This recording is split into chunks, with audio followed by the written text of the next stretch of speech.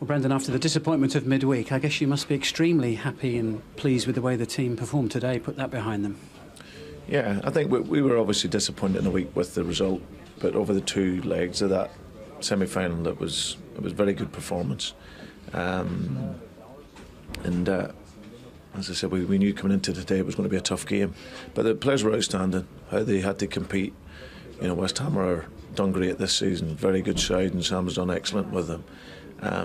But we had to win the battle and compete and fight and press, and the players done that magnificently well, and then they earned the right to play their football. And as I said, it was a close opening 15-20 minutes, but then we started to get control and get our possession game moving, and then as the game wore on, in particular second half, we created chances and maybe could have had more than 2 goals. So defensively strong and offensively very good. And then finally, after 5 months, you can bring Daniel Sturridge on, albeit for the last 25 minutes of the game. How big a relief is it for a manager like yourself to be able to finally get him back in the team?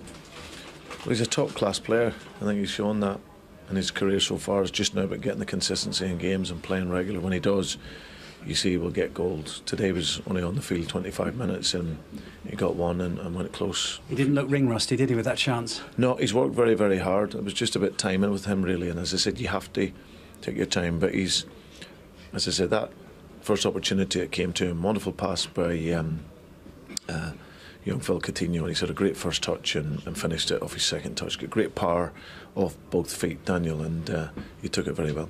Both Coutinho and Sterling were outstanding, weren't they, today, their creativity? Yeah, Adam Lallana as well. I thought that, as I said, that offensive threat of our game was very, very good. You know, as you said, Raheem through the middle with his pace and, you know, his touch they'd had to young Phil, and Phil Coutinho's pass was sublime, really. But alongside that, Adam Lallana was brilliant again, finding the spaces, real creative force for us, and yeah, and those three were very good along with the guys on the sides.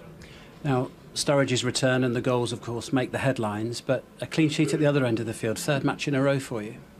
Yeah, I think it's something that, you know, the players are working very, very hard on their pressing and understanding in the system that we're playing, because it's, you know, it's fairly complex, the lines on the field, but they're working tirelessly. You've seen it over the number of weeks. As I said, we've had 4 clean sheets now in the 6 games, and obviously the 2 goals that we conceded have been in a penalty and a free kick. So the players are working very hard, very focused tactically on what to do in the system, and they're getting the rewards. So hopefully this momentum, we just keep working and working well.